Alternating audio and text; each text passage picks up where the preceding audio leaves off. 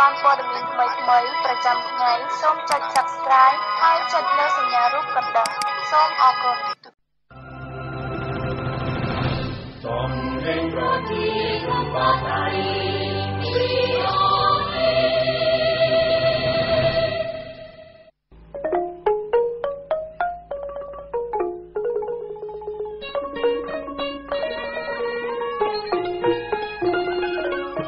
បាទហ៊ុនសេរីវត្តសូមជម្រាបសួរលោកអ្នកនាងដែលកំពុងស្ដាប់កម្មវិធីព័ត៌មានពេលល្ងាចរបស់ VOD ជាទីមេត្រីវេទិកាព័ត៌មានសំខាន់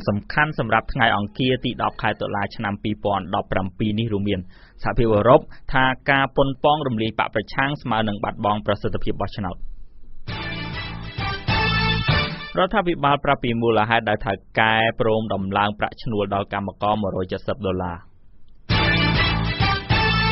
រួមទាំងព័ត៌មានមួយចំនួនទៀតដែលនឹងជម្រាបជូនលោកអ្នកនាងអ្នកស្ដាប់ជាបន្តបន្ទាប់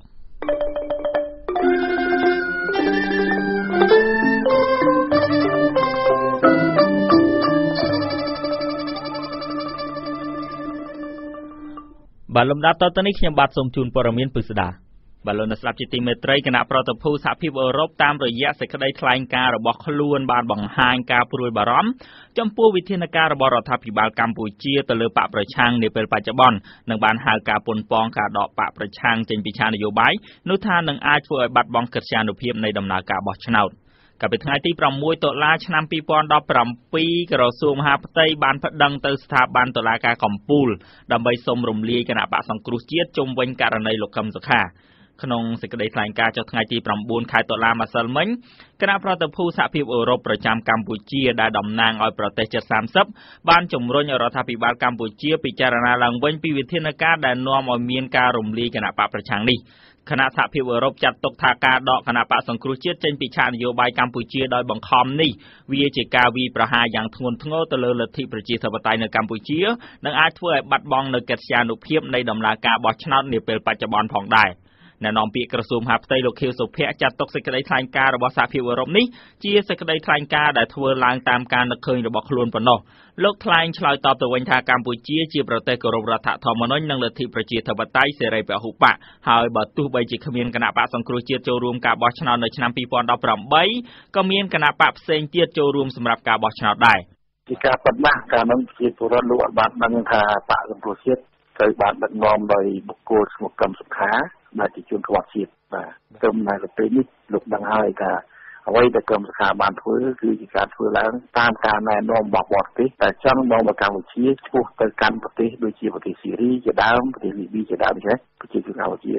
គេបានស្បកឃ្លានពិចារណាអំពីចរិតស្អាតរបស់ខ្លួនហើយនៅឆ្នាំ2018ហ្នឹងបាទលោកខៀវសុភ័ក្របញ្ជាក់បន្ថែមថាជំហររបស់រដ្ឋាភិបាលមិនអាចថយក្រោយនោះទេតែថាការសម្រេចរំលាយឬមិនរំលាយយ៉ាងណានោះគឺស្ថិតនៅលើការសម្រេចរបស់តុលាការកំពូលប្រាប់អ្នកកាសែតបន្ទាប់ពីបញ្ចប់កិច្ចប្រជុំមួយនៅព្រឹកនេះអ្នកនាំពាក្យគណៈបកសង្គ្រោះជាតិលោកសុនឆៃមានប្រសាសន៍ថាលោកមានការព្រួយបារម្ភជាខ្លាំងប្រសិនជាមានការរំលាយគណៈបកប្រឆាំងនោះសម្លេងពលរដ្ឋចិត្តពាក់កណ្ដាលប្រទេសនឹងត្រូវបាត់បង់ទោះបីជាយ៉ាងណាក៏ដោយមានការជំនាញដែរតាមការបញ្ជាក់ពីស្ថានភាពខ្លះខ្ញុំមិនបានពេកព្រោះទេថាគណៈបកប្រជាជនក៏បានជំនាញគេថាទោះបីយ៉ាងណាក៏ដោយនឹងមិនរំលាយគណៈបកប្រជាជនទេហើយស្ថានភាពនោះកំពុងតែធ្វើការងាររបស់គេដែរដូច្នេះយើងដែលជាគណៈបកក៏ត្រូវសម្របសម្រួលដែរស្ថានភាពនោះក៏កុំឲ្យមានលក្ខណៈក្តៅដែរសាស្ត្រាចារ្យវិទ្យាសាស្ត្រនយោបាយលោកសូចន្ទថាមានប្រសាសន៍ថាតាមរយៈសេចក្តីថ្លែងការណ៍នេះប្រសិនជារដ្ឋាភិបាលគិតពីប្រយោជន៍របស់ប្រជាពលរដ្ឋមែននោះគួរតែពិចារណាដើម្បីបន្ធូរបន្ថយស្ថានភាពដែលកំពុងកើនឡើងកម្ដៅនេះខ្ញុំគិតថាបើសិនជាមិនមានការបន្ធូរបន្ថយស្ថានភាពនយោបាយទេអាចថាប្រទេសប្រជាធិបតេយ្យទៀតរដ្ឋទេនឹងមិនទទួលស្គាល់នៅលទ្ធផលនៃការបោះឆ្នោតនៅកម្ពុជាហើយនៅពេលដែលទទួលស្គាល់លទ្ធផលនោះបញ្ហាច្រើនណាស់ធ្លាក់នៅកម្ពុជានោះបាទកាលពីថ្ងៃទី7តុលាពលគឺមួយថ្ងៃបន្ទាប់ពីរដ្ឋាភិបាលកម្ពុជាសម្រេចប្តឹងសុំរំលាយគណៈបកប្រឆាំងរួចមកអង្គការអន្តរជាតិចំនួន2គឺ Human Rights Watch និង Global Witness បានចេញសេចក្តីថ្លែងការណ៍ថ្កោលទោសរដ្ឋាភិបាលថាបានសម្លាប់លទ្ធិប្រជាធិបតេយ្យកម្ពុជាដោយជំរុញទៅកាន់ប្រទេសជាម្ចាស់ជំនួយពិចារណាឡើងវិញពីការផ្តល់ជំនួយទៅកម្ពុជាទោះជាយ៉ាងណាលោកនាយករដ្ឋមន្ត្រីហ៊ុនសែនធ្លាប់បានព្រមានសហគមន៍អន្តរជាតិឲ្យបញ្ឈប់ការជ្រៀតជ្រែកកិច្ចការផ្ទៃក្នុងរបស់កម្ពុជាដោយលោកថារដ្ឋាភិបាលលោក ធ្វើបច្ចុប្បន្ននេះជាការអនុវត្តច្បាប់ដើម្បីការពារសន្តិភាពបាទក្រសួងការងារបានប្រកាសថាចាប់ពីឆ្នាំ 2018 ទៅប្រាក់ឈ្នួលកម្មករនឹងទទួលបាន $170 ក្នុងមួយខែនៅថ្ងៃនេះនាយករដ្ឋមន្ត្រីបានប្រកាសដែរថាប្រាក់ខែកម្មមន្ត្រីរាជការនិងកងកម្លាំងប្រដាប់អាវុធនៅឆ្នាំ 2018 នឹងដំឡើងដល់ 1 លានរៀលយ៉ាងតិចអ្នកតាមដានបានស្វាគមន៍ពីការធ្វើកំណែទម្រង់របស់រដ្ឋាភិបាលនេះប៉ុន្តែជំរុញឲ្យរដ្ឋាភិបាលគិតគូរពីបញ្ហាជីវភាពពលរដ្ឋនេះរយៈពេលយូរជាជាងយកចិត្តទុកដាក់តែពេលជិតបោះឆ្នោតរាយការណ៍ព័ត៌មាននេះដោយលោកញឹមសុខនរដ្ឋាភិបាលទម្លាយដឹងថារដ្ឋបានបាត់ចំណូលប្រមាណជា$40 លាននៅក្នុងមួយឆ្នាំពីការប្រមូលពន្ធលើវិស័យវាយនភ័ណ្ឌកាត់ដេរដោយថាដើម្បីសម្រួលឲ្យពួកគេដំឡើងប្រាក់ឈ្នួលដល់កម្មករពី$153ដល់$170នៅក្នុងមួយខែថ្មីនេះរដ្ឋមន្ត្រីក្រសួងការងារនិងបណ្ដុះបណ្ដាលវិជ្ជាជីវៈលោកអ៊ិតសំហេងបានប្រកាសថាចាប់ពីខែមករាឆ្នាំ 2018 ទៅកម្មករម្នាក់នឹងទទួលបានប្រាក់ឈ្នួលអបបរមា$170នៅក្នុងមួយខែលោកអ៊ិតសំហេងធ្លាប់បញ្ជាក់ថា$170នេះរដ្ឋាភិបាលជាអ្នកបន្ថែម$5ក៏ប៉ុន្តែលោកអ៊ិតសំហេងមិនបានបញ្ជាក់ថាតើរដ្ឋាភិបាលបានផ្ដល់អត្ថប្រយោជន៍អ្វីខ្លះដល់ថៅកែរោងចក្រនោះទេទើបពួកគេព្រមដំឡើងបែបនេះក៏ប៉ុន្តែលោកនាយរដ្ឋមន្ត្រីហ៊ុនសែនថ្លែងក្នុងពិធីគោលនយោបាយជាតិស្ដីពីការអប់រំក្នុងរាជធានីភ្នំពេញនៅថ្ងៃទី10ខែតុលានេះថាដើម្បីដោះស្រាយបន្ទុកវិស័យឯកជនលើយន្តការជំរុញឲ្យដំឡើងប្រាក់ឈ្នួលនោះលោកថារដ្ឋបាត់ចំណូលពីការប្រមូលពន្ធលើវិស័យនេះប្រមាណជា$40 លាននៅក្នុងមួយឆ្នាំ$5នេះតើបានមកពីណាដើម្បីយើងជូនទៅឲ្យវិស័យឯកជនមានផ្នែកពីរដែលរាជរដ្ឋាភិបាលត្រូវលះបង់ប្រមាណជា$40 លានក្នុងមួយឆ្នាំនោះគឺពន្ធកាត់ទុកដែលត្រូវពន្យារហូតដល់ឆ្នាំ2022នេះជាចំណុចទី1ចំណុចទី2អំពីកម្រៃនៃការត្រួតពិនិត្យលើការនាំចេញដែលកម្មគនត្រូលត្រូវបាត់បង់ប្រមាណជា$24 លានសហរដ្ឋអាមេរិកក្រៅពីការទម្លាយពីការជំរុញឲ្យដំឡើងប្រាក់ឈ្នួលដល់កម្មករលោកហ៊ុនសែនក៏បានប្រកាសដែរថាប្រាក់ខែមន្ត្រីរាជការកងកម្លាំងប្រដាប់អាវុធចាប់ពីឆ្នាំ 2018 ទៅលោកថាទាបបំផុត$1 លានរៀលនិងថាអ្នកជាប់កាតព្វកិច្ចបង់ពន្ធលើប្រាក់ខែចាប់ពីជាង$1.2 លានរៀលអត្ថប្រយោជន៍នេះវាមិនមែនបានត្រឹមតែមកមន្ត្រីរាជការកងកម្លាំងប្រដាប់អាវុធនោះទេប៉ុន្តែវាបានទូទៅដល់កម្មករទៅដល់គ្រប់ផ្នែកដែលមានបៀវត្សឥឡូវអាចនិយាយបានថាចាប់ពី$300ចុះក្រោមគឺអត់មានជាប់ពន្ធទេសាស្ត្រាចារ្យជាសានយោបាយលោកសូចន្ទាលើកឡើងថាការដែលអ្នកនយោបាយប្រកួតប្រជែងគ្នាដោយគោលនយោបាយលោកថាផលប្រយោជន៍បានទៅលើប្រជាពលរដ្ឋក៏ប៉ុន្តែលោកថាបើអ្នកនយោបាយប្រកួតគ្នាដោយប្រើយុទ្ធសាស្ត្រកំទេចគ្នាលោកថាប្រយោជន៍បានទៅលើមនុស្សមួយក្រុមរីឯពលរដ្ឋនិងប្រទេសជាតិជាអ្នករងគ្រោះលោកសូចន្ទាជំរុញឲ្យអ្នកនយោបាយគួរប្រកួតគ្នាដោយតម្កល់ប្រយោជន៍ជាតិជាធំតាមយន្តការប្រជាធិបតេយ្យជាងធ្វើអ្វីដើម្បីតែប្រយោជន៍បពុនោះដែលខ្ញុំស្វាគមន៍ហើយអបអរសាទរចំពោះមន្ត្រីរាជការចំពោះកម្មករដែលត្រូវបានដំឡើងប្រាក់បៀវត្សនោះក៏ប៉ុន្តែអ្វីដែលខ្ញុំចង់ឃើញគឺចង់ឃើញជាគោលនយោបាយជាក់លាក់ច្បាស់លាស់សម្រាប់លើកកម្ពស់ជីវភាពរបស់មន្ត្រីរបស់កម្មករចិត្តក្នុងប្រទេសកម្ពុជាដែលទទួលបានផលអំពីការអភិវឌ្ឍនៅកម្ពុជាទាំងអស់គ្នានោះជាងការដែលគ្រាន់តែធ្វើការប្រកាសដំឡើងប្រាក់បៀវត្សអីជាដើមនៅក្នុងដំណាក់កាលដើម្បីកេងចំណេញផ្លូវឆ្នោតនោះបាទយ៉ាងនេះក្តីក្រៅពីការប្រកាសដំឡើងប្រាក់ឈ្នួលកម្មករប្រាក់ខែមន្ត្រីរាជការកងកម្លាំងប្រដាប់អាវុធរដ្ឋាភិបាលក៏បានប្រកាសទិញផ្លូវមួយខ្សែពីក្រុមហ៊ុនលីយ៉ុងផាត់ឲ្យធ្វើចរាចរណ៍ឥតបង់ថ្លៃឡើងវិញនិងប្រកាសថាការធ្វើដំណើរទៅកំសាន្តទៅកាន់តំបន់ទេសចរភ្នំបូកគោចាប់ពីយប់រំលងអាធ្រាត្រថ្ងៃទី10ខែតុលានេះទៅនឹងមិនត្រូវបង់ប្រាក់ឡើយខ្ញុំញឹមសុខន VOD ភ្នំពេញបាទជនរងគ្រោះម្នាក់បានប្រាប់ឲ្យពលរដ្ឋដទៃទៀតប្រុងប្រយ័ត្នចំពោះជនបរទេសបន្ទាប់ពីរូបគាត់បានជួបករណីជំរិតទារប្រាក់ខណៈអាជ្ញាធរថាមានការលំបាកក្នុងការទប់ស្កាត់រីអ្នកតាមដានសង្គមវិញយល់ថាអាជ្ញាធរគួរមានវិធានការបង្ការជាមុនលើជនបរទេសទាំងនោះរីកាព័ត៌មាននេះដោយលោកពេជ្រចម្រុងបុរសម្នាក់ដែលទំនងជាជនរងគ្រោះពីហេតុការណ៍ជំរិតទារប្រាក់អំពីវនីឲ្យប្រជាពលរដ្ឋបង្កើនការប្រុងប្រយ័ត្នចំពោះជនបរទេសដែលមកស្នាក់នៅក្នុងប្រទេសកម្ពុជាខណៈអាជ្ញាធរមានសមត្ថកិច្ចថាមានការលំបាកនៅក្នុងការទប់ស្កាត់ កាលពីយប់ថ្ងៃសៅរ៍ទី6 តុលាឆ្នាំ2017កន្លងទៅនេះលោកវ៉ែនចម្រើនដែលអាងជាជនរងគ្រោះរៀបរាប់ថាមានជនជាតិចិន2នាក់បានដើរសម្ដៅទៅឡានរបស់គាត់ដែលចតនៅផ្សារទំនើបអេអនហើយថាពួកគេបានយកកាំភ្លើងភ្ជង់ក្បាលនិងបំរុងបើកឡាននាំគាត់ចេញពីផ្សារនោះប៉ុន្តែមិនបានសម្រេចលោកវ៉ែនចម្រើនអាយុ38ឆ្នាំប្រាប់ VOD បន្ថែមថានៅយប់នោះជនជាតិចិនទាំងពីរនាក់បានចាប់លោកដាក់ទៅក្នុងឡានគាត់វិញដោយថាពួកគេបានយកស្គុតចងដៃគាត់ក្រវាត់ទៅក្រោយនិងយកវ៉ែនតាខ្មៅបិទភ្នែកគាត់ទៀតផងប៉ុន្តែជាសំណាងល្អលោកថាជនជាតិចិនទាំងពីរនាក់នោះរកសម្បត្តិឡានមិនឃើញហើយក៏ទុករថយន្តនិងរូបគាត់ចោលនៅបរិវេណផ្សារយ៉ាងណាមិញលោកថាមិនដឹងពីគោលបំណងពិតប្រាកដរបស់ពួកគេប៉ុន្តែលោកថាទំនងជាចង់ជំរិតទារប្រាក់លោកអំពាវនាវដល់ប្រជាពលរដ្ឋផ្សេងទៀតឲ្យបង្កើនការប្រុងប្រយ័ត្ននៅពេលដើរហើរយប់លប់ឬករណីនៅកន្លែងស្ងាត់ដោយថាដើម្បីកុំឲ្យជួបករណីដោយរូបគាត់ខ្ញុំអត់ដឹងថាវានិយាយនឹងសំដៅលើចង់ជំរិតខ្ញុំទាលុយខ្ញុំឬក៏មិនចឹងណាព្រោះពេលដែលខ្ញុំចតឡានហើយខ្ញុំដើរចេញពីឡានស្រាប់តែវាហ្នឹងក៏ដើរចូលមកជិតខ្ញុំស្មានថាវាហ្នឹងចូលទៅឡានមួយទៀតព្រោះមានឡានចតជាប់ខ្ញុំហ្នឹងដល់ដើរមកជិតខ្ញុំទៅវាយកកាភ្លើងមកផ្ទុំខ្ញុំក៏ដឹងថាសម្បល់វាពណ៌សសម្បល់សនិយាយចំចិនហ្មងជិះរបស់វានិយាយភាសាចិនហើយ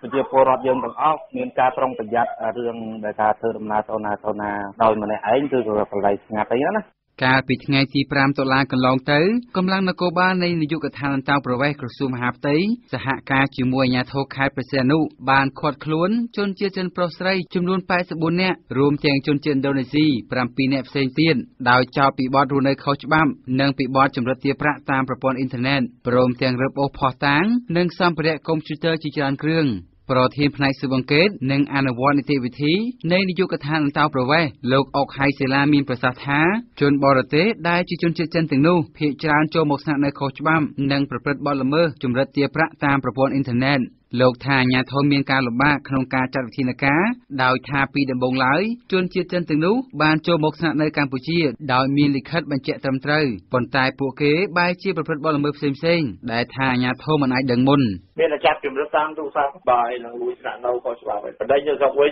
ដាក់គុកនៅនោះតែគាត់មកតាមទៅដែរមានប៉ាសពតមានលិខិតល្មើសវាប្រព្រឹត្តហើយតែវាធ្វើខុសនឹងច្បាប់យើងចាប់វាហើយយើងរឹតបន្តឹងហើយតែវាទៅថាវាចូលមកតាមត្រូវទៅហើយវាប្រព្រឹត្តបទល្មើសតែរហូតហ្នឹងយើងបលិសហ្នឹងដើរក្រោយវាទេតែវាល្មើសយើងចាប់វាមិនទៅយើងមានចាប់ដែរប្រធានមជ្ឈមណ្ឌលពលរដ្ឋអភិវឌ្ឍនិងសន្តិភាពលោកយ៉ងកំឯងយល់ថាអាជ្ញាធរគួរមានវិធានការបង្ការជាមុនដោយជាតាមរយៈការចុះតាមដាននិងឃ្លាំមើលជនបរទេសទាំងនោះជាប្រចាំបង្កើនការសហការជាមួយអាជ្ញាធរមូលដ្ឋាននិងការត្រួតពិនិត្យពួកគេមុនអនុញ្ញាតឲ្យចូលទឹកដីកម្ពុជាយើងអាចប្រើប្រាស់វិធានការបង្ការហ្នឹងគឺអាចធ្វើយ៉ាងណាយើងនៅពេលដែលជនជាតិចិនទាំងអស់ហ្នឹងគាត់មកស្នាក់នៅអីហ្នឹងគឺអាចនឹងឲ្យគាត់ផ្ដល់អាស័យដ្ឋានច្បាស់លាស់ហើយបើកណ្ដោកន្លែងដំណើរទៅណីឲ្យគាត់ត្រូវតែផ្ដល់ព័ត៌មានទៀតគឺអាចនឹងចុះធ្វើ monitor ចុះទៅតាមដានដែរពីសកម្មភាពរបស់គាត់បើសិនគាត់មកយូរការកំណត់អំពីការស្នាក់នៅជាក់លាក់មួយមានថាក៏វាមិនងាយនឹងធ្វើបាត់ល្មើសបានដែរមកព្រោះជីវប្រវត្តិអីខ្លះអានោះយើងអាចសហការជាមួយអាជ្ញាធរចិនណាតែគាត់ជាមនុស្សយ៉ាងម៉េចទៅស្រុកចិននោះរបាយការណ៍ពីនាយកដ្ឋានអន្តរប្រវេសន៍ឲ្យដឹងថាគិតចាប់ពីឆ្នាំ2011មកមានជនសង្ស័យជាជនជាតិចិនប្រមាណ 1050 នាក់ត្រូវបានអាជ្ញាធរកម្ពុជាចាប់បញ្ជូនត្រឡប់ទៅប្រទេសកំណើតវិញបន្ទាប់ពីពួកគេបានប្រព្រឹត្តបទល្មើសលើទឹកដីកម្ពុជាខ្ញុំពេជ្រចម្រុង VOD ភ្នំពេញលោកអ្នកអាចផ្ដល់ព័ត៌មានមកកាន់ VOD តាមទូរស័ព្ទលេខ092 92 19 02និង060 50 50និង 50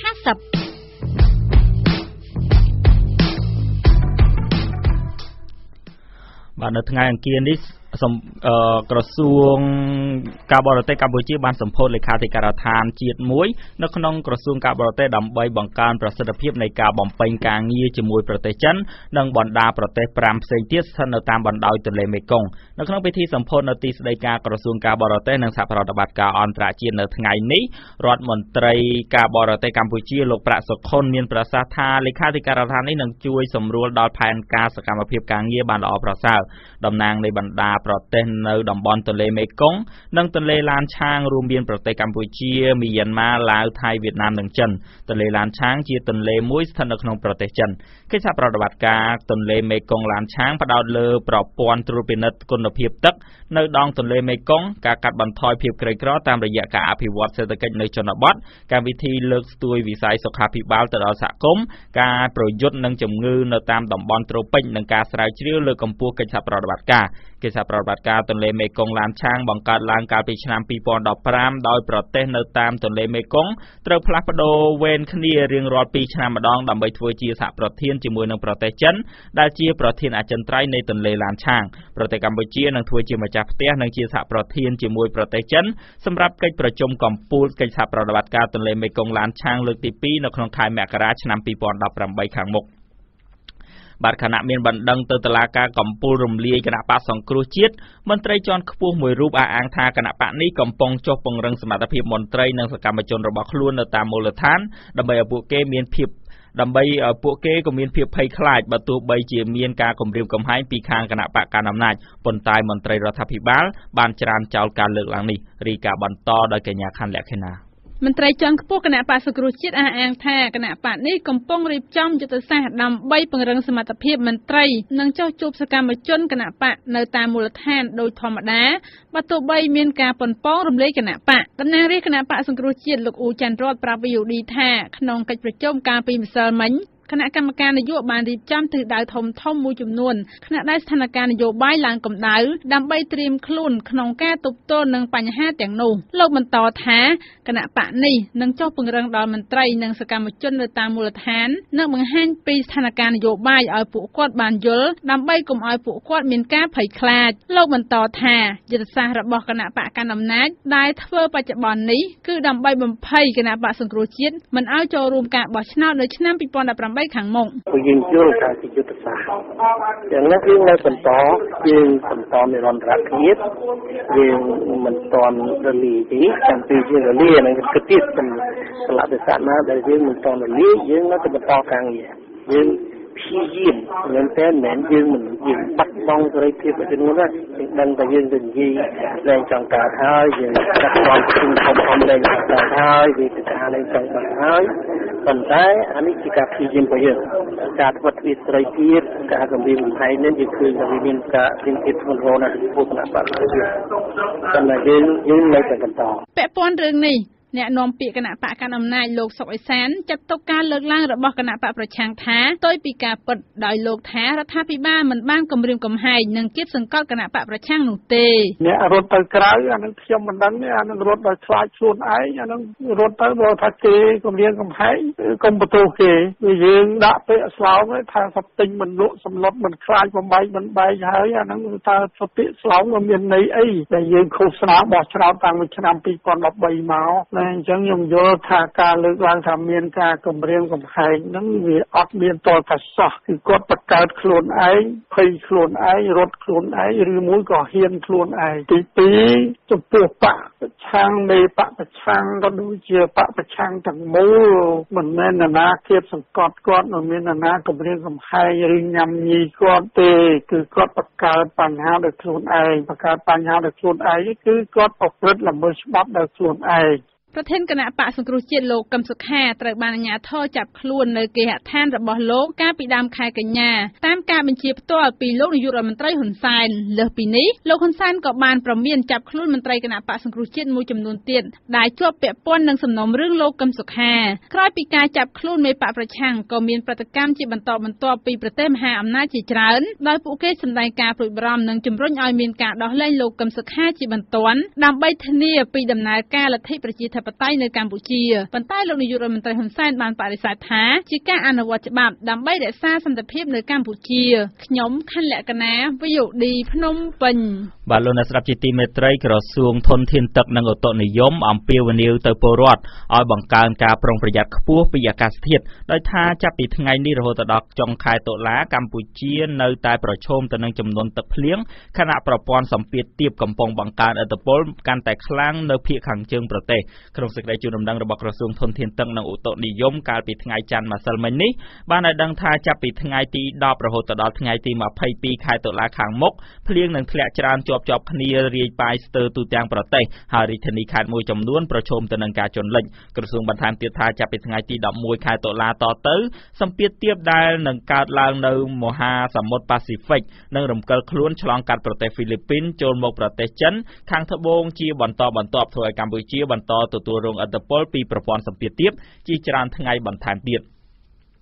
បាទលោកអ្នកស្ដាប់ជាទីមេត្រីប្រធាននាយកដ្ឋានកណ្ដាលនគរបាលយុតិធធម៌នៃក្រសួងមហាផ្ទៃបញ្ញាថានឹងលុបបំបាត់ផលិតផលคล้ายៗដែលនាំចូលពីបរទេសនិងផលិតផលក្នុងស្រុកនិងផលិតនៅក្នុងស្រុកឲ្យអស់នៅកម្ពុជា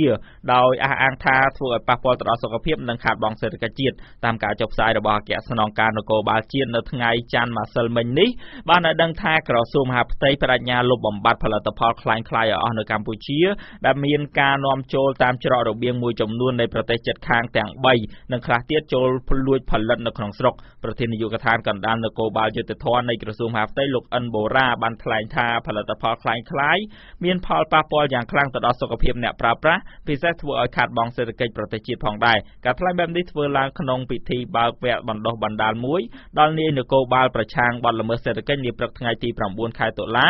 នៅអគ្គស្នងការនគរបាលជាតិដែលមានការឧបត្ថម្ភពីនាយកដ្ឋានប្រតិបត្តិការអន្តរជាតិបារាំងលោកអិនបូរ៉ាបញ្ជាក់ថាមន្ត្រីជំនាញត្រូវផ្សព្វផ្សាយបន្ថែមទៀតដល់ពលរដ្ឋពីផលប៉ះពាល់ដែលកើតឡើងដោយផលិតផលខ្លាំងៗនេះពិសេសគឺផលប៉ះពាល់អំពីសារធាតុគីមីដែលមានផ្ទុកនៅក្នុងប្រហុកផ្អកប្រហិតនិងសាច់មាន់ជាដើមក៏រំលឹកផងដែរថាកាលពីថ្ងៃទី5តុលាកន្លងមកថ្មីនេះសមាជិកជំនាញបានកិនកំទេចចោលផលិតផលគ្រឿងសម្អាងคล้ายៗប្រមាណ80តោននៅទីលានជើងឯកក្នុងរាជធានីភ្នំពេញបាទលោកអ្នកស្ដាប់ជាទីមេត្រីព័ត៌មានជាតិនៅពេលនេះចាប់តែប៉ុណ្ណេះបន្ទាប់ពីព័ត៌មានអន្តរជាតិលោកអ្នកនាងនៅបានស្ដាប់បទយកការមួយស្ដីពីពលរដ្ឋមួយចំនួនបារម្ភពីសុខភាពខណៈបរិភោគបន្លែមានជាតិគីមី VOD ព័ត៌មានឯករាជ្យបាទព័ត៌មានអន្តរជាតិនៅពេលនេះជម្រាបជូនដោយលោកពៅមេតាព្រឹត្តិការណ៍អន្តរជាតិសម្រាប់ពេលល្ងាចនេះចាប់ផ្ដើមចេញពីការប្រកាសបោះឆ្នោតនៅក្នុងប្រទេសថៃនៅឆ្នាំក្រោយរដ្ឋាភិបាលយោធាថៃនៅថ្ងៃអង្គារនេះបានប្រកាសពីការរៀបចំការបោះឆ្នោតជាសកលនៅខែវិច្ឆិកាឆ្នាំ2018ប៉ុន្តែនៅមិនទាន់ប្រកាសពីថ្ងៃជាក់លាក់នៅឡើយប្រមុខរដ្ឋាភិបាលឬជាប្រធានក្រុមប្រឹក្សាជាតិដើម្បីសន្តិភាពនិងសន្តិភាពថ្លែងនៅក្នុងវិមានរដ្ឋាភិបាលនៅទីក្រុងបាងកកនៅថ្ងៃនេះថាចំពោះថ្ងៃទីប៉ុន្មានជាក់លាក់នឹងប្រកាសនៅក្នុងខែមិថុនាឆ្នាំ2018កន្លងមករដ្ឋាភិបាលបានប្រកាសពន្យាពេលនៃការបោះឆ្នោតដោយបញ្ជាក់មូលហេតុថាបារម្ភពីបញ្ហានៃការផ្លាស់ប្ដូររដ្ឋធម្មនុញ្ញនិងបញ្ហាសន្តិសុខនេះបើតាមទីភ្នាក់ងារសារព័ត៌មាន Reuters លោកប្រយុទ្ធច័ន្ទអូចាជាមេដឹកនាំយោធាធ្វើរដ្ឋប្រហារទម្លាក់រដ្ឋាភិបាលស៊ីវិលដែលដឹកនាំដោយលោកស្រីយីងឡាក់កើតចេញពីការបោះឆ្នោតជាសកលគឺការធ្វើរដ្ឋប្រហារនោះធ្វើឡើងកាលពីខែឧសភាឆ្នាំ2014បន្ទាប់ពីប្រទេសនេះកើតមានវិបត្តិនយោបាយក្រោយការធ្វើរដ្ឋប្រហារមានការថ្កោលទោសពីសហគមន៍អន្តរជាតិជាច្រើនរួមទាំងសហរដ្ឋអាមេរិកជាសម្ព័ន្ធមិត្តរបស់ខ្លួនផងដែរថាថៃកំពុងតែឆ្ពោះទៅរកការដឹកនាំផ្ដាច់ការដោយពួកយោធាហើយអាមេរិកនិងប្រទេសមួយចំនួនទៀតជំរុញឲ្យរដ្ឋាភិបាលយោធាថៃរៀបចំការបោះឆ្នោតជាសកលដើម្បីឲ្យប្រទេសស្ថិតនៅក្រោមការដឹកនាំរបស់រដ្ឋាភិបាលស៊ីវិលពង្រឹងដំណើរការលទ្ធិប្រជាធិបតេយ្យនិងការគោរពសិទ្ធិមនុស្សនៅក្នុងការដឹកនាំរបស់រដ្ឋាភិបាលដែលដឹកនាំដោយពួកយោធាចាប់ពីឆ្នាំ2014មកមានការថ្កោលទោសជុំវិញការរំលោភបំពានសិទ្ធិមនុស្សការរឹតបន្តឹងខ្លាំងទៅលើក្រុមអ្នកដែលហ៊ានរិះគន់រដ្ឋាភិបាលចំណែកព័ត៌មានអន្តរជាតិមួយទៀតគឺមេដឹកនាំដែនដីតៃវ៉ាន់ប្រកាសជំហរពង្រឹងសិទ្ធិសេរីភាពដល់ប្រជាពលរដ្ឋនិងដំណើរការលទ្ធិប្រជាធិបតេយ្យប្រធានាធិបតីតៃវ៉ាន់លោកស្រីសៃអឹងវ៉េនបានថ្លែងនៅក្នុងទិវាសេរីភាពជាតិនៅថ្ងៃអង្គារនេះថាលោកស្រី និងពង្រឹងការគោរពសិទ្ធិសេរីភាពប្រជាពលរដ្ឋនិងការដឹកនាំប្រទេសតាមបែបប្រជាធិបតេយ្យដោយមិនរងសម្ពាធពីចិននោះទេលោកស្រីសៃអឹងវ៉េនថ្លែងនៅក្នុងទិវាសេរីភាពជាតិនៅថ្ងៃនេះថាលោកស្រីនឹងការពារប្រជាធិបតេយ្យរក្សាសិទ្ធិសេរីភាពឲ្យប្រជាជននេះបើតាមទីភ្នាក់ងារសារព័ត៌មាន Reuters ប្រធានាធិបតីតៃវ៉ាន់រូបនេះថ្លែងជាលើកទី2ហើយក្នុងការការពារលទ្ធិប្រជាធិបតេយ្យនិងសិទ្ធិសេរីភាពដល់ប្រជាពលរដ្ឋនេះបន្ទាប់ពីថ្លែងលើកទី1ម្ដងកាលពីខែឧសភាឆ្នាំ2016ក្រោយពេលលោកស្រីជាប់ឆ្នោតជាប្រធានាធិបតីចាប់តាំងពីលោកស្រីសៃអឹងវ៉េនឡើងកាន់អំណាចរដ្ឋអំណាចចិនបានកាត់ផ្តាច់ទំនាក់ទំនងនានាជាមួយតៃវ៉ាន់ដើម្បីដាក់សម្ពាធឲ្យដែនដីមួយនេះទទួលស្គាល់ថាតៃវ៉ាន់ជាផ្នែកមួយរបស់ចិននិងគោរពតាមគោលនយោបាយចិនតែមួយតៃវ៉ាន់គឺជាដែនដីមួយដែលមានប្រជាជនជាង23លាននាក់រស់នៅលើដីទំហំជាង 36,000 គីឡូម៉ែត្រការ៉េដែនដីនេះបានកាត់ផ្តាច់ចេញពីប្រទេសចិនកាលពីឆ្នាំ1949ក្រោយពេលសង្គ្រាមស៊ីវិលនៅក្នុងប្រទេសចិនបានបញ្ចប់ទោះយ៉ាងណារដ្ឋអំណាចចិនធ្លាប់ប្រមានជាញឹកញាប់ថានឹងប្រើប្រាស់កម្លាំងវាយយកដែនដីនេះវិញក្នុងករណីចាំបាច់ណាមួយចំណែកព័ត៌មានអន្តរជាតិចុងក្រោយសម្រាប់ពេលល្ងាចនេះតាក់ទងទៅនឹងអាជ្ញាធរម៉ាឡេស៊ីស៊ើបអង្កេតនគរបាល7នាក់ដែលមានវត្តមាននៅកន្លែងលេងល្បែងស៊ីសងស្ថាប័នជាន់ខ្ពស់នៃនគរបាលម៉ាឡេស៊ីបើកការស៊ើបអង្កេតលើវីដេអូឃ្លីបមួយដែលបង្ហាញពីសកម្មភាពរបស់មន្ត្រីនគរបាលចំនួន7នាក់នៅកន្លែងលេងល្បែងស៊ីសងហើយមន្ត្រីនគរបាលទាំងនោះបានជជែកគ្នាលេងជាមួយថៅកែនៅក្នុងក្លឹបរាត្រីនិងខារ៉ាអូខេមួយកន្លែងនោះតាមទីភ្នាក់ងារសារព័ត៌មានរដ្ឋរបស់ម៉ាឡេស៊ីប៊ឺណាម៉ាបានឲ្យដឹងថានៅក្នុងចំណោមនគរបាលទាំង7នាក់នោះគឺម្នាក់ជាប្រធានអធិការកិច្ចនៃការិយាល័យនគរបាលសកម្មភាពនោះត្រូវបានសង្គមនៅក្នុងប្រទេសម៉ាឡេស៊ីចាត់ទុកថាអាចមានអំពើមិនប្រក្រតីណាមួយនៃទំនាក់ទំនងរវាងអធិការកិច្ចនិងម្ចាស់ក្លឹបរាត្រីនោះនឹងធ្វើឲ្យប៉ះពាល់ដល់កិត្តិយសរបស់សង្គមជាតិអគ្គស្នងការនគរបាលរងទទួលបន្ទុកផ្នែកអធិការកិច្ចបានថ្លែងថាពេលនេះក្រុមការងារកំពុងតែប្រមូលភស្តុតាងបន្ថែមទៀតពីនគរបាលនៅក្នុងរដ្ឋជូហូដើម្បីចាត់វិធានការតាមផ្លូវច្បាប់លោកបន្តថាករណីនេះនឹងដំណើរការទៅតាមយន្តការនៃការដាក់ពាក្យបណ្ដឹងតាមនាយកដ្ឋានពិនិត្យនិង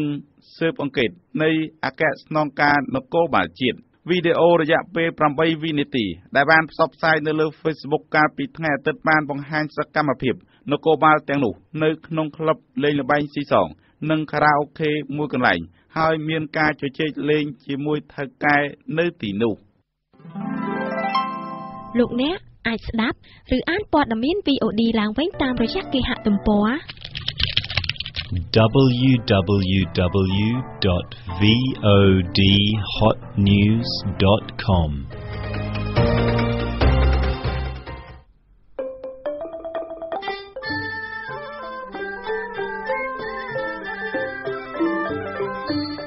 Bot Yoga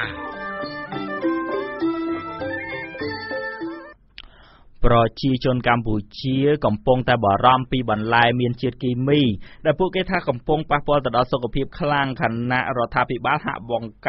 បានស្ដីបន្ទោសពលរដ្ឋដែលទៅទិញបន្លែប្រភេទនេះអ្នកជំនាញកសិកម្មអះអាងថាកសិករអាចដាំបន្លែបានតែ 1/3 នៃតម្រូវការទីផ្សារដែលជាមូលហេតុដែលនាំឲ្យមានការនាំចូលបន្លែនៅទីផ្សារពីបរទេសនិងផ្លែឈើពីបរទេសជាច្រើនតោននៅក្នុងមួយថ្ងៃតើគួរមានវិធានការដូចម្តេចដើម្បីទប់ស្កាត់ការចរាចរបន្លែដែលមានសារធាតុគីមីនេះសូមស្ដាប់បទយោការដែលរៀបរៀងដោយលោកណាសុភាពដូចតទៅហើយយើងគីមីខ្ញុំអត់ដឹងឲ្យឃើញគេដាក់លក់មកខ្ញុំទិញចឹងយកទៅប្រើប្រាស់ហើយជំការមកពីស្រុកយើងក៏មានជំការការ៉ុតចឹងវាយឆ្នាំក្នុងនឹងហើយវាដាក់មុតហើយវាដាក់ក្នុងអាធុងខាក់ទេយើងស្រុកទឹកក្តៅហើយរាំងម្សៅឡើងទៅអញ្ចឹងបាត់យើងយកទៅស្លនៅប៉ុន្មានឆ្នាំចុងក្រោយនេះមានការនាំចូលបន្លែពីប្រទេសវៀតណាមចិនថៃនិងបណ្ដាប្រទេសនានាក្នុងប្រទេសកម្ពុជារាប់រយតោនក្នុងមួយថ្ងៃដើម្បីយកទៅបោះដុំនៅផ្សារដើមគោនិងផ្សារច្បារអំពៅក្នុងរាជធានីភ្នំពេញ ពលរដ្ឋមួយចំនួនអះអាងប្រហាក់ប្រហែលគ្នាថាបន្លែទាំងនោះភាគច្រើននាំចូលពីប្រទេសវៀតណាមដោយឡែកនៅតាមបណ្ដាខេត្តក្នុងប្រទេសកម្ពុជាពួកគេថានាំចូលបានតិចតួចតែប៉ុណ្ណោះកាលពីពេលថ្មីនេះលោកនាយករដ្ឋមន្ត្រីហ៊ុនសែនហាក់បានស្ដីបន្ទោសប្រជាពលរដ្ឋដែលទៅទិញបន្លែដែលមានសារធាតុគីមីធ្វើឲ្យប៉ះពាល់ដល់សុខភាពដោយលោកប្រាប់ទៅពលរដ្ឋថាកុំបន្ទោសលើរដ្ឋាភិបាលចំពោះការនាំចូលបន្លែផ្ទុកទៅដោយសារធាតុគីមីនោះដោយចេញពីកន្លែងទិញបន្លែមួយកន្លែងនៅម្ដុំផ្សារដើមគោលោកពេជ្រសម្បូរបានរៀបរាប់ថាគាត់តែងតែមកទិញបន្លែនៅម្ដុំផ្សារដើមគោដែលជាកន្លែងលក់បោះដុំនិងមានតម្លៃថោកជាងនៅតាមផ្ទះឬផ្សារផ្សេងៗទៀតលោកបន្តថាលោកមិនចេះពិនិត្យមើលបន្លែប្រភេទណាមានជាតិគីមីឬមិនមាននោះទេដោយថាឲ្យតែឃើញល្អទិញយកទៅធ្វើម្ហូបបរិភោគតែម្ដងគេប្រាប់ខ្ញុំគេប្រាប់ថាដាំនៅស្រុកខ្មែរទៅវាមិនសូវល្អអីចឹងទៅបើដាំនៅវៀតណាមយកមករឿងល្អអញ្ចឹងទៅនិយាយចឹងហើយរឿងគីមីខ្ញុំអត់ដឹងឲ្យឃើញគេដាក់លក់មកខ្ញុំទិញចឹងយកទៅប្រើប្រាស់អ្នកទៅទិញបន្លែមួយចំនួនបានលើកឡើងស្រដៀងគ្នាថាបន្លែដែលនាំពីវៀតណាមនិងបណ្ដាខេត្តនានាក្នុងប្រទេសកម្ពុជាភាគច្រើនមានសារធាតុគីមីឈរនៅមុខកន្លែងលក់បន្លែក្បែរចិញ្ចើមផ្លូវម្ដុំផ្សារដើមគោអ្នកស្រីមុងចនាបាននិយាយថាបន្លែភាគច្រើនសុទ្ធតែមានជាតិគីមីដោយអ្នកស្រីថានៅពេលបរិភោគគាត់តែងតែព្រួយបារម្ភពីសុវត្ថិភាពផងដែរប៉ុន្តែអ្នកស្រីថាគ្មានជំរឿសនិងមិនដឹងទៅទិញបន្លែនៅកន្លែងណាដែលគ្មានជាតិគីមីនោះទេទូទៅគេទិញអាហ្នឹងគ្រប់គ្នាហើយខ្ញុំមិនដឹងទៅទិញណាមើលអត់ដឹងថាបន្លែអត់គីមី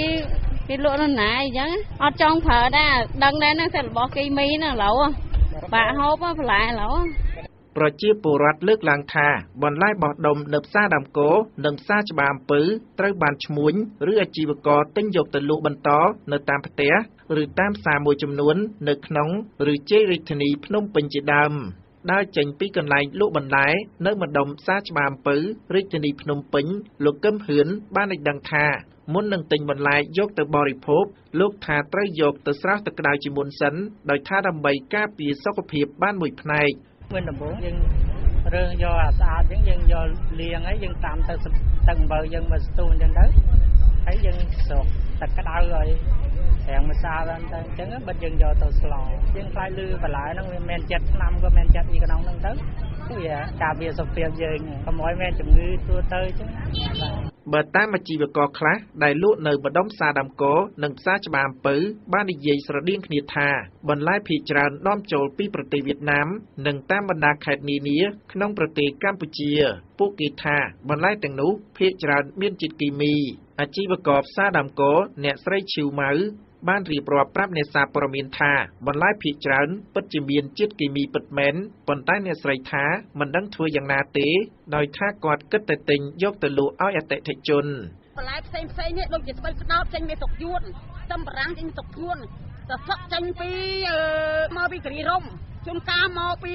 ខេត្តកណ្ដាលឆៃថាជួនកាលមកពីស្រុកយើងក៏មានជួនកាលឆៃថានៅកន្លែងយើងក៏មានដែរជួនកាលទៅគេយកមកវាដាក់អានេះរៀបចំក្នុងហើយវាដាក់ជាតិគីមីដាក់ខាងអីក្នុងហ្នឹងទៅខ្លះទេយើងទៅទិញយើងមិនដឹងដែរណាជួនកាលការ៉ុតចឹងវាយឆ្នាំក្នុងហ្នឹងហើយវាដាក់មុជហើយវាដាក់ក្នុងអាធុងខ្លះទេណាខ្លះទេហើយយើងទៅទិញយើងក៏មិនបានដឹងដែរណាអូនណាដឹងឲ្យយកមកលក់ចាក់លក់ទៅអ្នកទិញបន្លែយកទៅធ្វើម្ហូបបរិភោគមួយចំនួននិយាយថាពួកគេចង់ឃើញរដ្ឋាភិបាលនិងមន្ត្រីជំនាញនៅក្នុងស្ថាប័នរដ្ឋដែលពាក់ព័ន្ធជួយទប់ស្កាត់កុំឲ្យមានបន្លែគីមីនាំចូលមកលក់នៅក្នុងប្រទេសកម្ពុជាដោយថាកុំឲ្យប៉ះពាល់ដល់សុខភាពប្រជាពលរដ្ឋខ្មែរដើរចេញពីកន្លែងទិញបន្លែហៀបឡើងអង្គុយលើម៉ូតូត្រៀមចេញដំណើរត្រឡប់ទៅផ្ទះវិញកញ្ញាមឿនធីតាបានសំណូមពរទៅរដ្ឋាភិបាលនិងស្ថាប័នរដ្ឋមួយចំនួនដែលធ្វើការងារពាក់ព័ន្ធនឹងបន្លែនេះជួយទប់ស្កាត់ការនាំបន្លែគីមីពីប្រទេសជិតខាងសំណូមពរឲ្យគាត់នឹងពិនិត្យបន្លែសាច់នាំចូលមកពីប្រទេសជិតខាងដូចជាវៀតណាមអីអញ្ចឹងបងដើម្បីឲ្យប្រជាជនយើងទទួលទានទៅមានសុខភាពល្អហើយកុំឲ្យមានជាតិគីមីអីអញ្ចឹងអ្នកគ្រប់គ្រងកម្មវិធីប្រតិបត្តិមូលដ្ឋានផ្នែកកសិកម្មនៅអង្គការសេដាក់លោកគៀមមរ៉ាឌីមានប្រសាសន៍ថាសប្តាហ៍ថ្ងៃកម្ពុជានាំបន្លែពីប្រទេសជិតខាងប្រមាណជា300ទៅ500តោនក្នុងមួយថ្ងៃដោយថាបន្លែទាំងនោះភាគច្រើនគឺប្រើប្រាស់គីមី ក្រសួងកសិកម្មរុក្ខាប្រមាញ់និងនេសាទឲ្យដឹងកាលពីថ្ងៃទី27ខែកញ្ញាថាកម្ពុជាបានចំណាយថវិកាជាង$200 លានអាមេរិកសម្រាប់នាំចូលបន្លែពីបរទេសដើម្បីយកមកផ្គត់ផ្គង់តម្រូវការក្នុងស្រុកដោយភាគច្រើននាំចូលពីប្រទេសវៀតណាមអង្គការសុខភាពពិភពលោកបានលើកឡើងនៅក្នុងរបាយការណ៍សុវត្ថិភាពចំណីអាហារថាចំណីអាហារផ្ទុកទៅដោយសារធាតុពុលបណ្ដាលឲ្យគ្រោះថ្នាក់ដូចជាមេរោគបាក់តេរីប៉ារីស៊ីតឬសារជាតិគីមីបង្កនៅជំងឺជាង200ប្រភេទរាប់ចាប់តាំងពីការរីករាលរហូតដល់ជំងឺមហារីករបាយការណ៍របស់អង្គការសុខភាពពិភពលោកកាលពីឆ្នាំ2015បានឲ្យដឹងថាប្រជាជនប្រហែលជា600 លាននាក់ឬម្នាក់ក្នុងចំណោម10នាក់នៅលើពិភពលោកបានធ្លាក់ខ្លួនឈឺបន្ទាប់ពីបរិភោគចំណីអាហារផ្ទុកទៅដោយសារធាតុពុលរបាយការណ៍សុខភាពអង្គការពិភពលោកបានឲ្យដឹងទៀតថាមនុស្សយ៉ាងហោចណាស់42,000 នាក់បានស្លាប់ជារៀងរាល់ឆ្នាំនៅក្នុងចំណោមពលរដ្ឋពលចំណីអាហារប្រហែលជា600 លាននាក់នៅរៀងរាល់ឆ្នាំតាក់ទងនឹងករណីនេះនាយកមជ្ឈមណ្ឌលសិក្សានិងអភិវឌ្ឍកសិកម្មកម្ពុជាហៅកាត់ថាសេដាលោកសំវិទូយល់ថារដ្ឋាភិបាលមិនត្រូវបន្ទោសប្រជាពលរដ្ឋដែលទៅទិញបន្លែដែលមានជាតិគីមីនោះទេដោយលោកថារដ្ឋាភិបាលត្រូវមានវិធានការទប់ស្កាត់និងពិនិត្យឲ្យបានត្រឹមត្រូវមុននឹងឲ្យឈ្មួញនាំបន្លែពីប្រទេសជិតខាងចូលមកចរាចរណ៍នៅលើទីផ្សារក្នុងប្រទេសកម្ពុជានិងអប់រំប្រជាពលរដ្ឋអំពីការផលិតបន្លែដោយមិនឲ្យប្រើសារធាតុគីមីទើបទទួលបានផលវិជ្ជមានរាជរដ្ឋាភិបាលត្រូវធ្វើការទប់ស្កាត់ជាពិសេសការនាំចូលនៅផលិតផលហ្នឹងតាមព្រំដែនហើយនឹងមានការត្រួតពិនិត្យឲ្យបានត្រឹមត្រូវហើយពង្រឹងការអនុវត្តច្បាប់ហ្នឹងទៅអាហ្នឹង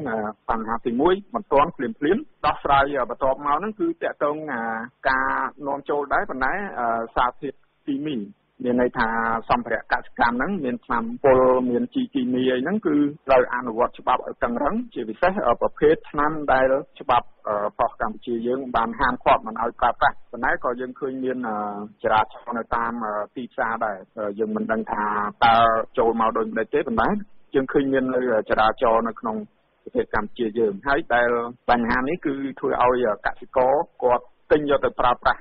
សម្រាប់បានផលិតផលកសិកម្មរបស់គាត់ហ្នឹងហើយបញ្ហារយៈពេលវែងហ្នឹងគឺយើងធ្វើការ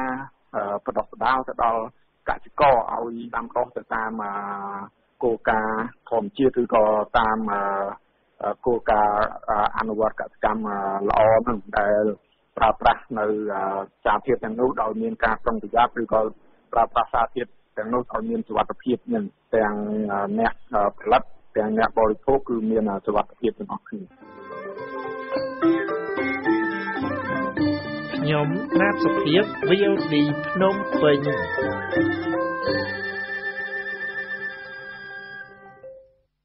បាទលោកអ្នកនាងជាទីមេត្រីមុននឹងបញ្ចប់កម្មវិធីព័ត៌មានពេលល្ងាចរបស់ VOD ខ្ញុំសូមសង្ខេបព័ត៌មានសំខាន់ៗមានដូចតទៅគណៈប្រតិភូសហភាពអឺរ៉ុបតាមរយៈសេចក្តីថ្លែងការណ៍របស់ខ្លួនបានបង្ហាញការព្រួយបារម្ភចំពោះវិធានការរបស់រដ្ឋាភិបាលកម្ពុជាលើបកប្រឆាំងនាពេលបច្ចុប្បន្ននៅបានហៅការប៉ុនប៉ងការដកបកប្រឆាំងចេញពីឆាកនយោបាយនោះថានឹងអាចធ្វើឲ្យបាត់បង់កិត្យានុភាពនៃដំណើរការបោះឆ្នោតកាលពីថ្ងៃទី6តុលាឆ្នាំ2017ក្រសួងមហាផ្ទៃបានប្តឹងទៅស្ថាប័នតុលាការកំពូលដើម្បីសុំរំលាយគណៈបកសង្គ្រោះជាតិជុំវិញករណីលោកកឹមសុខានៅក្នុងសេចក្តីថ្លែងការណ៍ចុះថ្ងៃទី9តុលាម្សិលមិញគណៈប្រតិភូសហភាពអឺរ៉ុបប្រចាំកម្ពុជាដែលតំណាងឲ្យប្រទេសជិត30បានជំរុញឲ្យរដ្ឋាភិបាលកម្ពុជាពិចារណាឡើងវិញពីវិធានការដែលនាំឲ្យមានការរំលាយបកប្រឆាំងនេះគណៈសហភាពអឺរ៉ុបចាត់ទុកថាការដកគណៈបកសង្គ្រោះជាតិចេញពីឆាកនយោបាយដោយបង្ខំនេះវាជាការវាយប្រហារយ៉ាងធ្ងន់ធ្ងរទៅដល់លទ្ធិប្រជាធិបតេយ្យនៅកម្ពុជានិងអាចធ្វើឲ្យបាត់បង់នូវកិត្យានុភាពនៃដំណើរការបោះឆ្នោតនាពេលបច្ចុប្បន្នផងដែរបាទក្រសួងការងារប្រកាសថាចាប់ពីឆ្នាំ2018ទៅប្រាក់ឈ្នួលកម្មករនឹងទទួលបាន$170ក្នុងមួយខែនៅថ្ងៃនេះនាយករដ្ឋមន្ត្រីបានប្រកាសដែរថាប្រាក់ខែមន្ត្រីរាជការនិងកងកម្លាំងប្រដាប់អាវុធនៅឆ្នាំ2018នឹងដំឡើងដល់$1 លានយ៉ាងតិចអ្នកតាមដានបានស្វាគមន៍ពីការធ្វើកំណែទម្រង់របស់រដ្ឋាភិបាលនេះប៉ុន្តែជំរុញឲ្យរដ្ឋាភិបាលគិតគូរពីបញ្ហាពលរដ្ឋនេះរយៈពេលយូរជាជាងយកចិត្តទុកដាក់តែពេលជិតបោះឆ្នោតបាទក្រសួងធនធានទឹកនិងឧតុនិយមអំពាវនាវទៅដល់ពលរដ្ឋឲ្យបង្កើនការប្រុងប្រយ័ត្នខ្ពស់ពីអាកាសធាតុដោយថាចាប់ពីថ្ងៃនេះរហូតដល់ចុងខែតុលាកម្ពុជានៅតែប្រឈមទៅនឹងជំនន់ទឹកភ្លៀងខណៈប្រព័ន្ធសម្ពាធធៀប កំពុងបង្កើនឥទ្ធិពលកាន់តែខ្លាំងនៅភាគខាងជើងនៃប្រទេសបាទខណៈដែលមានបណ្ដឹងទៅកាន់តុលាការកំពូលរំលាយគណៈបកសង្គ្រោះជាតិមន្ត្រីជាន់ខ្ពស់មួយរូបអះអាងថាគណៈបកនេះនឹងកំពុងចុះពង្រឹងសមត្ថភាពមន្ត្រីនិងសកម្មជនខ្លួននៅតាមមូលដ្ឋានដើម្បីកុំឲ្យពួកគាត់មានការភ័យខ្លាចបើទោះបីជាមានការគំរាមកំហែងពីគណៈបកកណ្ដាលអំណាចប៉ុន្តែមន្ត្រីរដ្ឋាភិបាលបានច្រានចោលការលើកឡើងនេះ